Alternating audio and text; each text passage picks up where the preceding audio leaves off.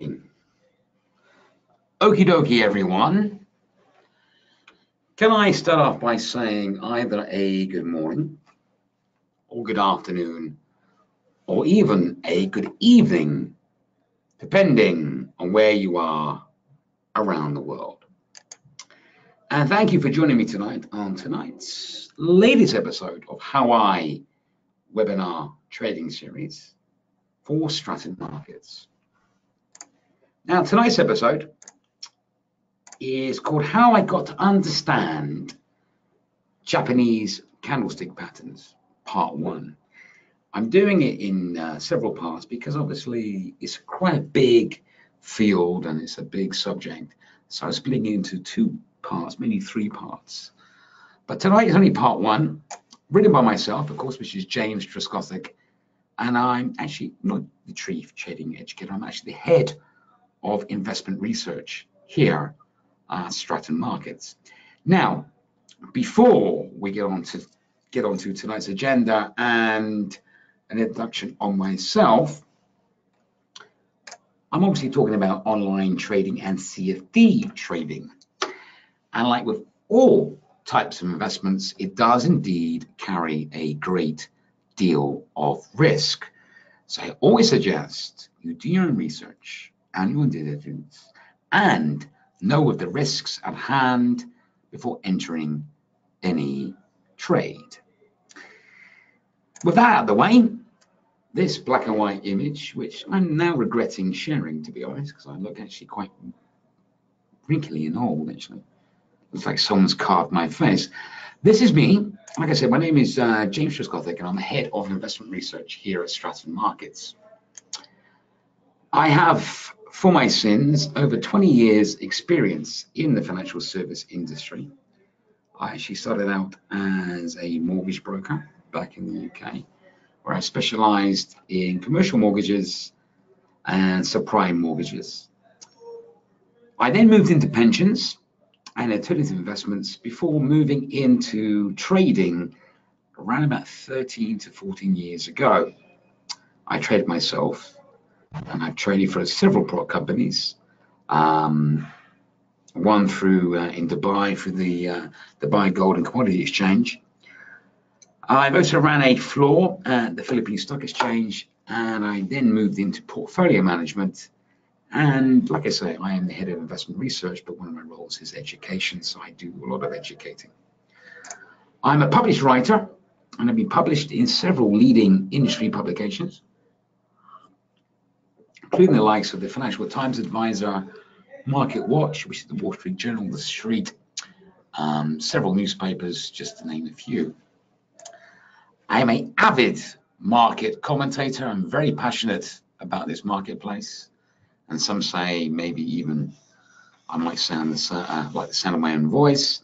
And I'm a well-known public speaker, which leads on to that. And I've spoken at several industry events around the world, including the likes of Singapore, Dubai, as I already mentioned, Kuwait, Qatar, Bahrain, South Africa, Joburg, Cape Town, Durban, London, obviously, Germany, Frankfurt, just to name a little bit of a few. Now, what I will say is this, though, like I said, one of my roles as the head of investment research is as an educator. Now, what I'm different, my approach is different when it comes to education, is that I never once claim to be an expert. I don't do that. I do my webinars, my training sessions, and my market analysts not to give the golden answer or the golden goose or the holy grail, because in the end of the day, that doesn't exist. Those who claim that they can, you have to ask them the question, then why do you do that for a living? I have a different approach.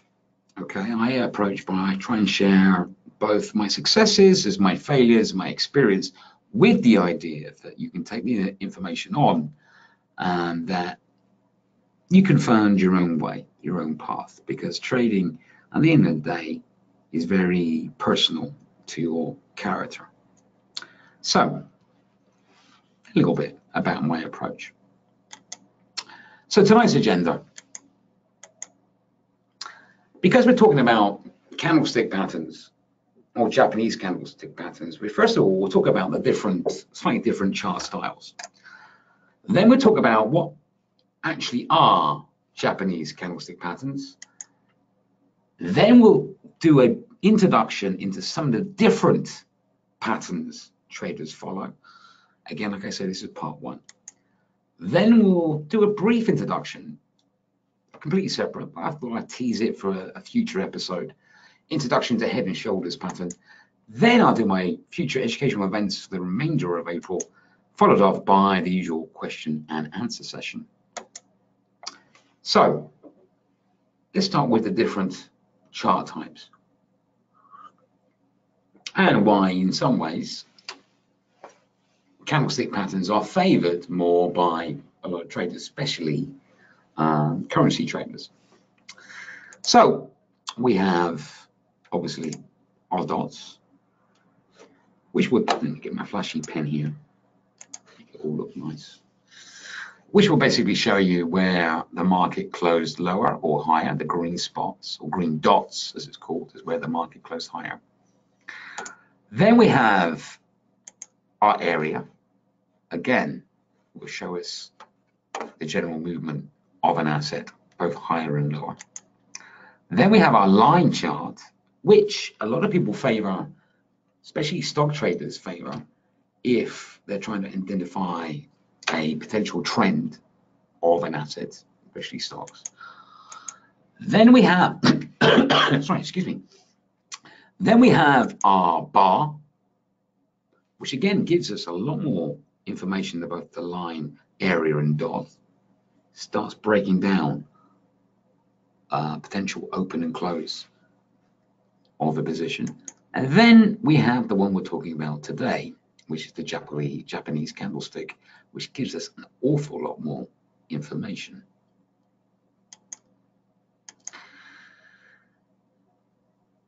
I'll tell you what, let me put myself on camera. Hope I don't look too scary.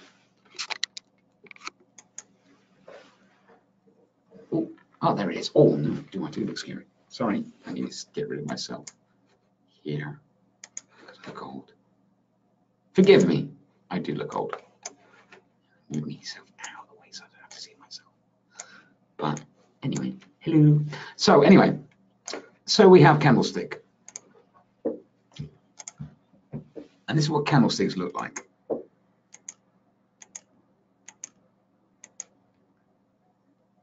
And surprisingly, this illustration actually is giving us a lot of information. And in many ways, this is why this style is favored by an awful lot of traders. Because a candlestick displays a movement in a price in a more visually stimulating graphical form. I like the line, the dot, and the bar. Now, depending on your selected time period, each candle represents a chosen unit of time. So say, for example, you chose a 30-minute chart. This body here, or this whole candle here, represent 30 minutes in movement of that asset. Now, in this illustration, for illustration purposes, I've chosen the colors of green and red. Some choose white and black, whatever. But for this purposes, the candle or the body, which is green, represents the asset in that chosen time frame as closed higher. Whereas the body, and again I'm talking about this here, the body of the candlestick, which is red, means that the asset during that period of time is closed lower. But there's more to it to just that. It's actually showing us a lot more information than just that. Now, if the body, for this illustration purposes, is green, and I've chosen green to show it's closed higher, The bottom of the body shows where the asset opened at that unit of time. The top of the body shows where the asset closed during that unit of time. For this illustration purposes, if it's red, the top of the body will show where the asset opened, and the bottom of the body will show where the asset closed. Now, these long lines here are called wicks. Candlestick, wicks. Very imaginative with their names. Now, the wicks don't change. The body color does. Okay? If it's a bullish candle or a green candle, the top is where it closed, the bottom is where it's opened. A bearish, the top is where it opened, and the bottom is where it closed if it's bearish. But for the wicks doesn't change,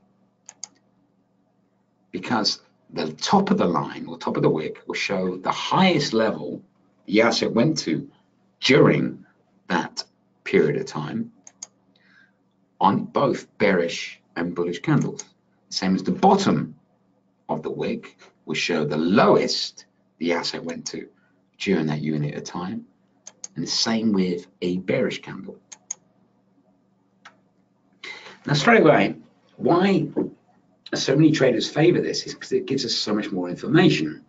It's telling us where the asset opened, it's telling where the asset closed, it's telling us where the high the asset went and the low the asset went, and it's giving us so much more information, with the idea that, of course, traders can look a lot more deeper into this and potentially identify buying habits of the market. Now, here's the theory. The theory is, if you can look hard enough, or you can identify hard enough, again, this is for technical traders, you could potentially see where the buyers and sellers are buying at. And if you can recognize these patterns, then in theory, it gives you the idea that you can potentially see the future movement of the asset. Now, like I say, this is part one, because there's so many different candlestick patterns out there. So we're just going to do a couple today. So let's go through a few basic candlestick patterns. Now, one of the easiest and one of the most popular is called the hammer and inverted hammer. The hammer is known as a bullish reversal pattern. Traders look for it as some believe that it indicates an end of a downtrend. So basically, they're looking for it to appear at the end of when an asset is falling. It looks a little bit like this. So you've got a reasonably small body with a long wick at the bottom. But an inverted hammer, which basically is upside down from this hammer, can look like this. Don't know why they don't call it a lollipop. It looks more like a lollipop to me, but okay, for them, they invented it. It's called the hammer and the inverted hammer. And here's an example. This is a euro dollar on a 30-minute chart. Remember, this has to come at the end of a downtrend for it to be a hammer pattern. So we have the euro under pressure against the dollar. What we have here, we have an inverted hammer, and the market switches direction. Again, market under pressure, euro under pressure, sorry, should I say. And then we have a hammer, and the market changes direction. Again, selling pressure, selling pressure, selling pressure. A hammer, the market changes direction. Then we have selling pressure, And then we have an inverted hammer there.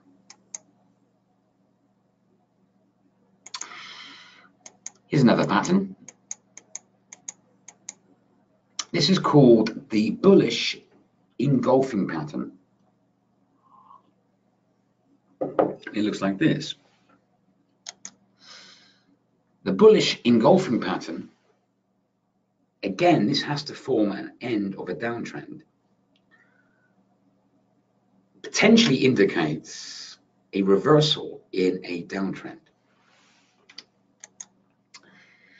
If the bearish candle, for this point of illustration is the red, is totally engulfed by a bullish candle, this could potentially indicate that the market direction may be changing. So let's have a look. This is the pound dollar on a daily order cable. So downswing, downswing, downswing, pressure, downtrend. We have our bearish candle, then totally engulfed by a bullish candle. And indeed, let's go back to that. Indeed, the direction then changes and the market starts to change direction. Here's another pattern. It's called the morning star. Now, this actually is a 3 candlestick pattern, and it consists of one bearish candle, a smaller bullish candle, followed by a larger bullish candle. It looks a little bit like this.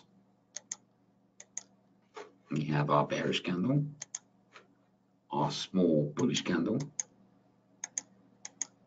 and our larger bullish candle. Again, traders tend to use this pattern once again to try and recognize a potential bullish reversal. So again, it's got to come around the end of a downtrend. So this British pound, US dollar on the 30-minute, the cable. Anybody trades the cable, just out of interest? Put hands up if you do, especially at the moment of Brexit. Yeah, there you go. Oh, thank you, Peter. You do. It's been a lot of fun now at the moment, hasn't it? Interesting currency pair, isn't it? Thank you, Peter. That's great. I love interaction. Okay, so this is the British pound, US dollar on a 30-minute chart.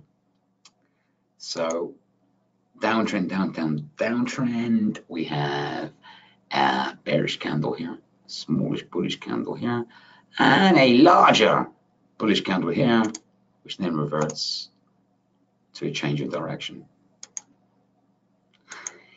Here's another one. This is the shooting star.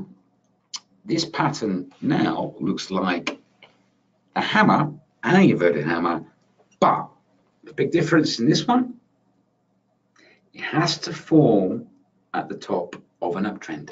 Previous patterns I've discussed have all been to do with downtrends. This one, this pattern, has to form at the top of an uptrend. It looks like this, very much like an inverted hammer.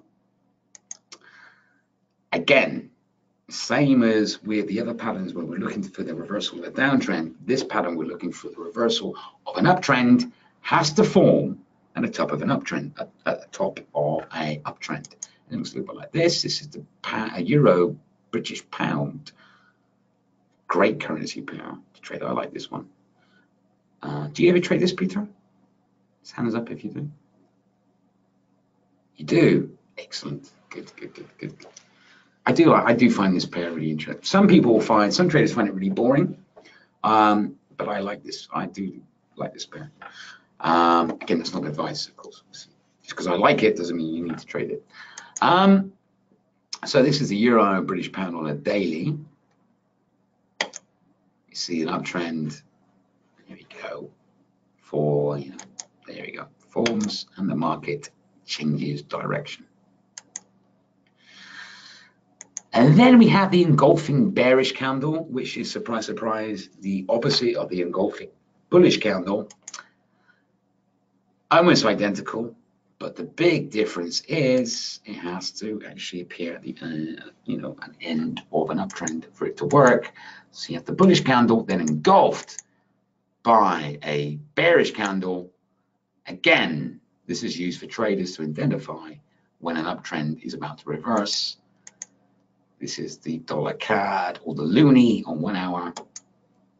There, uptrend, uptrend, uptrend, uptrend, reversed. Pretty good pattern there. 3 white soldiers, or in my case, this illustration, green soldiers, but they're called white. This is, again, a bullish candlestick pattern, and traders look for them to try and identify a reversal of a downtrend. Looks a little bit like this.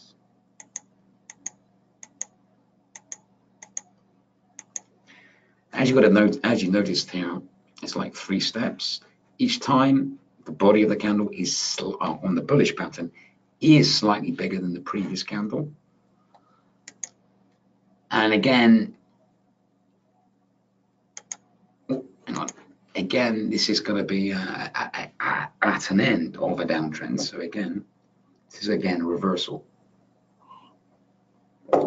pattern. This is the pound dollar on the daily. Use the cable a lot. I like the cable. So we have a serious downtrend here. We have our 3 white soldiers here. Then we see a pretty much a strong reversal there. Dollar yen, again on the daily. Downtrend here. Our 3 white soldiers here. A strong reversal on the uptrend there. One more, and you tend to see this is a really rare pattern to find. And to be fair, it hasn't got a real nice name. It's actually a horrible name, but I don't invent the names. This one's called the abandoned baby, and again, it's a bullish reversal pattern, and it looks a little bit like this. Again, you can tend to see these in stocks. Actually, shares you tend to see this a lot, but you can actually see in all of them. But shares in particular, you can see them. And this is where you obviously have the market under pressure, and then what you tend to see, you see a very small body candle with a gap.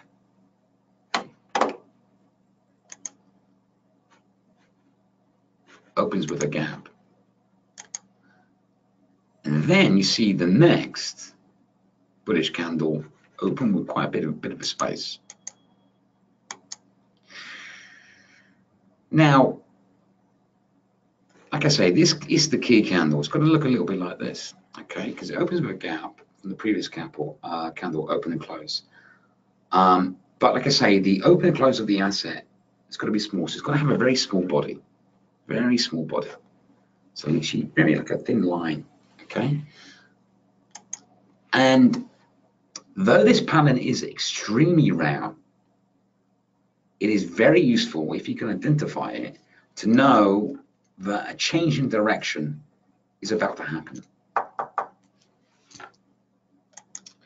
And again, here we go. We have Amazon. I'm using currencies a lot because I know currencies. But I look at, I use Amazon to show this illustration. It's Amazon, downtrend, then you have the abandoned baby. The next candle opens with a massive gap from the abandoned baby. And again, we have a reversal. Now, just to do a teaser for future episodes. And of course, I'll do a candlestick pattern part 2 later down the line. But let's do a little bit, or talk a little bit something about other patterns. And this is the head and shoulder pattern, which is very famous. And it looks a little bit like this. You see the market go up, go down, go up, go down, go up, go higher up, and go down, go up, go down. Here's the key.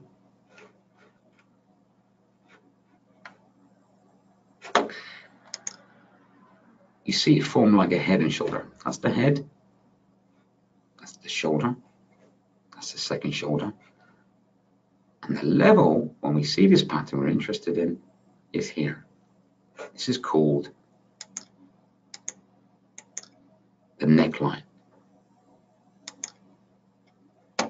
Because we're interested when we see this come down, not this time, but this time. This is when we're looking for it to possibly break down further down.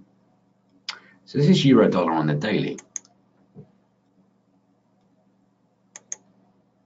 You see a shoulder, you see a head, you see a potential neckline, you see a second shoulder. So we know that here is the neckline, so this is the level we're watching for it to break down and trade downwards. British pound, US dollar, 1 hour. Can everybody see the pattern here? Shoulder, head, neckline, second shoulder.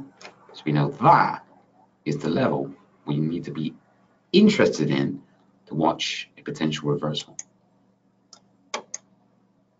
This is the dollar yen, 1 hour.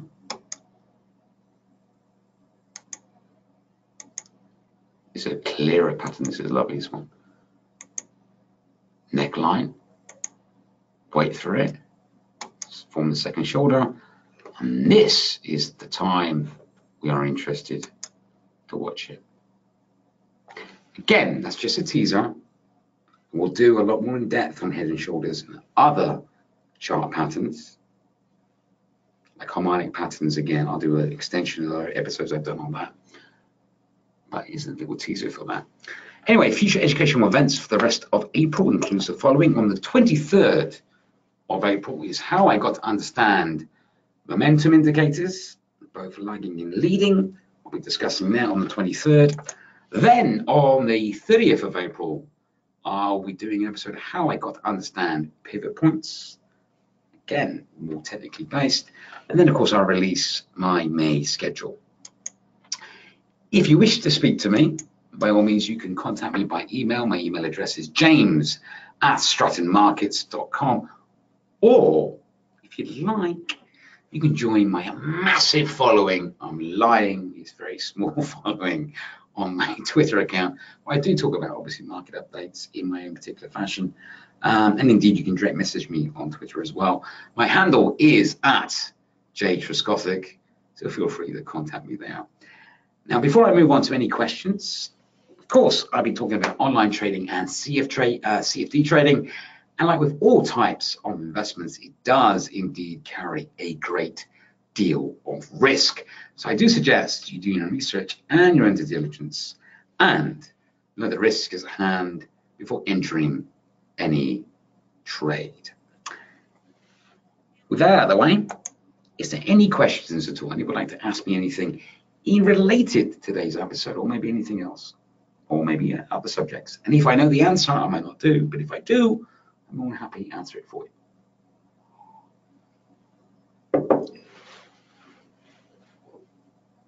Any questions at all?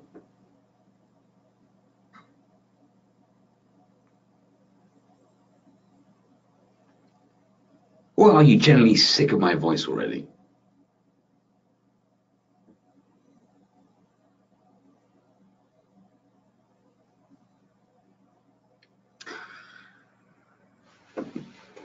I have a question. Oh, Colin, you are. Oh, thank you, Colin. I really appreciate that. Thank you. Never.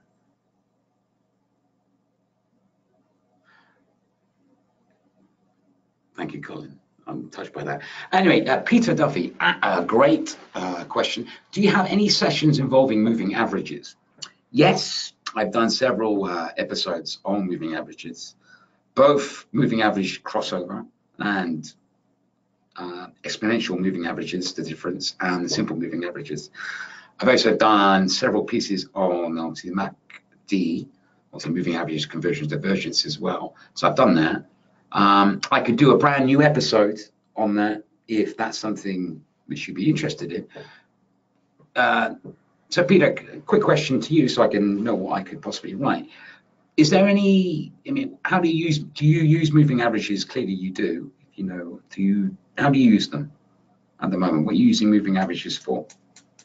Spotting the trend or spotting for changes in the trend?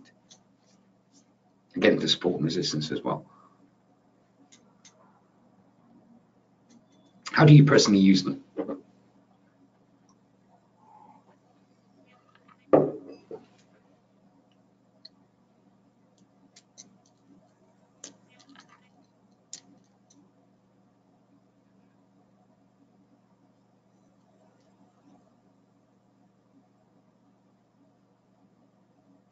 Okay, 50 minutes.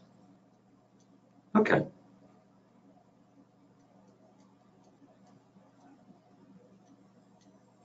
What number do you use? You use 10, 9, 12, 26. What number do you set for your moving average? Just out of interest.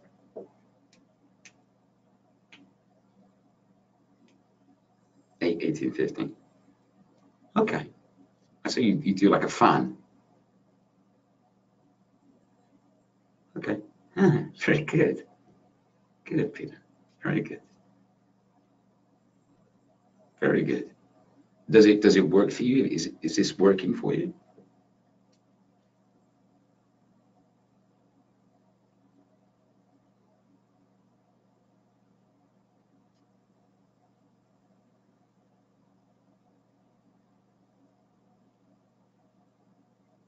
Okay, very good. Very good. Very good, Peter. Good for you. Is it simple or EPA you're using?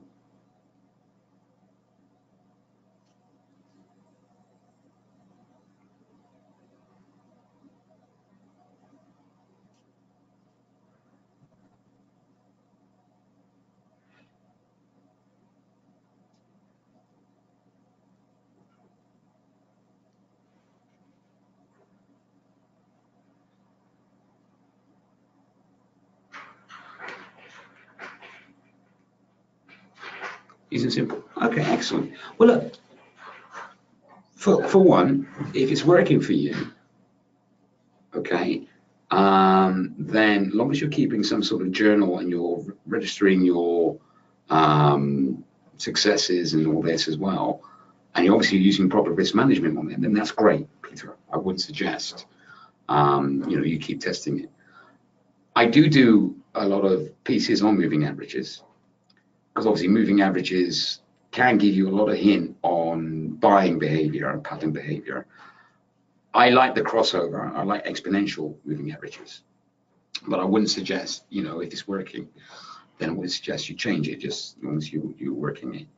But yeah, I definitely would do episodes, but that's very, very good. You trade with us actively, Peter? Exponential, again, simple. The big difference between the simple and exponential is that it really is this. Okay, simple will take obviously the closing price of an asset over a period of time, divide it and all this. Exponential does the same, but it takes more focus on the recent closing prices of an asset. So say, for example, you have 10 sessions, simple moving average will take all 10 sessions closing price, add it all together, divide it, blah, blah, blah, blah. Whereas in EMA will take the 10, but will have more of a focus on the more recent closing prices of an asset. So it will focus on, say, closing price of an asset on session 8, 9, and 10. And that, in some people, would tend to favor because potentially it will give more of a head up of the current market sentiment or the current market behavior of an asset. So that's why, again, it tends to favor. But I will do an episode. Who's your account manager, Peter? Who's your account manager? Who's looking after you here at Stratton?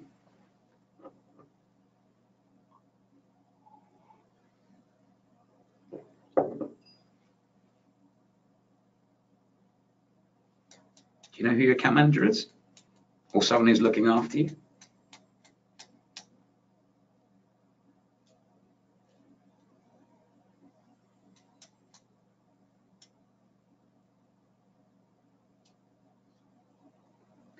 It must have made a lasting impression.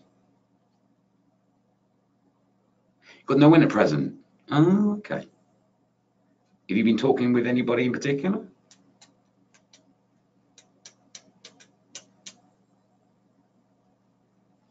The reason why I ask is that I can talk to that individual and I can maybe give them some videos or other episodes I've done so that it can then send it out to you. Like I said, I did one a good couple of months ago on EMA and the difference between simple and EMA.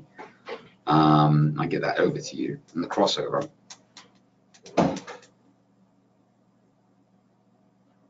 You have a demo account. Okay, are you doing any trading on a demo account, Peter? Is that right? I forget I'm on camera, I'm chewing a pen. Smoker, sorry, my fault.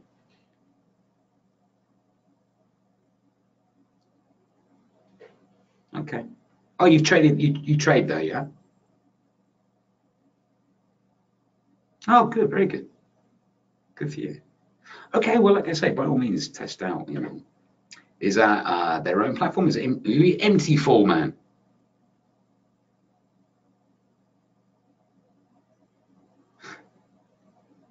Good. Look, like I say, obviously, when whoever you have an account manager with, or whoever you discuss, or you can indeed, to be fair, let me go back. Here we go. You can follow me on Twitter if you like. Join my massive following. No, I'm joking. You can email me, obviously, at Stratton. I'm happy to share some episodes I've done previously, if you might have a look on MAs and stuff like that. But that's really good. Hey, no problem. It's what I'm here to do, buddy. It's my job. Well, part of my job is to try and, you know, help the way I can. Do you have any other questions for me, Peter?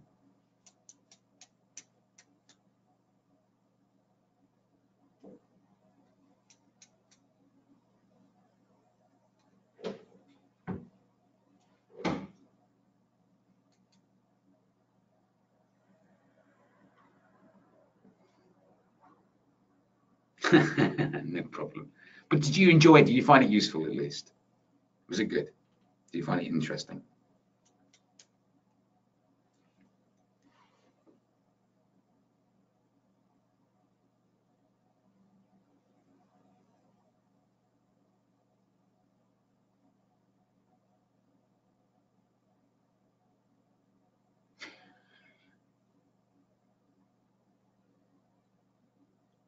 There's a huge variety of patterns for candlesticks, but I will do more in the future and share more stuff in the future, definitely. Peter and Colin and everybody else. Colin, great to see you again. Peter, really nice to see you. Hope to see you next week on the latest episode as well. If there's no further questions, and I clearly think you're probably all done and fed up with me by now, sick of my voice, I'll let you all find people go. But a big thank you again for everybody turning up. Especially a shout out to Peter. I love the interaction, my friend. I love the questions. Please keep doing that because otherwise I gets quite lonely. Be honest, doing this on my own. It's lonely, so it's nice to have a bit of interaction and questions. So big shout out to Peter. Brilliant. Thank you ever so much, mate. Big shout out to Colin. Great to see you again. Look forward to seeing you all next week. Till next time, depending where you are around the world, can I ever say either a good morning, good afternoon, or even a good evening, depending on where you are around the world. Till next time, every single one of you, trade safe.